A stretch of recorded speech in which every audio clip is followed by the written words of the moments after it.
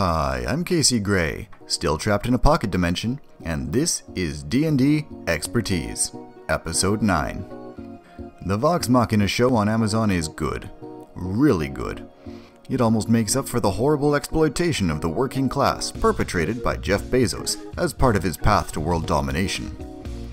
On the heels of other shows like The Expanse and Invincible, Amazon Prime is not just for 2-day delivery anymore. As I was discussing the first handful of episodes with my consultant, we both felt that there was only one thing we didn't enjoy.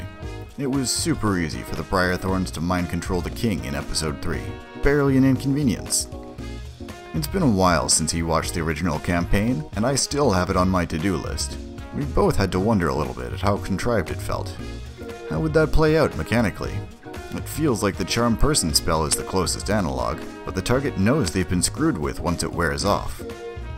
That's a dead end for politics, and unless you've got some metamagic for subtle casting, I'd think using a spell would be noticeable if you're surrounded by dinner guests and royal guards.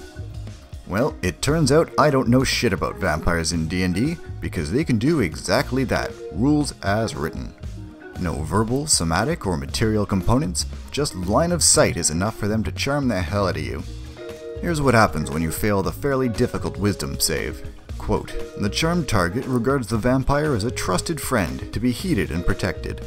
Although the target isn't under the vampire's control, it takes the vampire's requests or actions in the most favorable way it can, and is a willing target for the vampire's bite attack. Those rules are exactly what we saw play out in episode 3 of the series.